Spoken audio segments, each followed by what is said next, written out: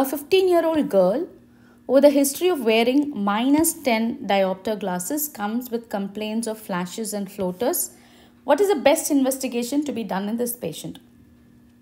So this child or this teenager is having high myopia. How do I know high myopia?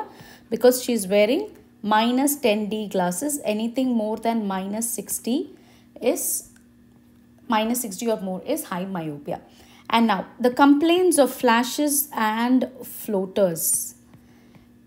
It raises the suspicion of, so rule out retinal tears or breaks and thereby retinal detachment. What type of retinal detachment? A rhegmatogenous retinal detachment. Okay. So we've got our clues, because high myopia is a risk factor for rhegmatogenous retinal detachment. Okay. So when I have retinal tears or break are common in the thinnest part of the retina. Which is the thinnest part of the retina? Ora serrata. Okay, what is ora serrata? It is the peripheral termination of retina.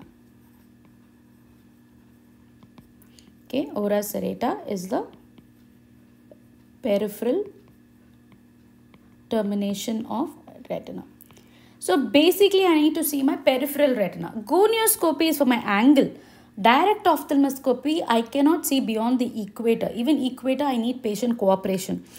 Indirect ophthalmoscopy, yes. OCT, yes, it may be used for serous retinal detachment, not for rhegmatogenous retinal detachment. So what is our answer? Indirect retinoscopy, because only then I can see the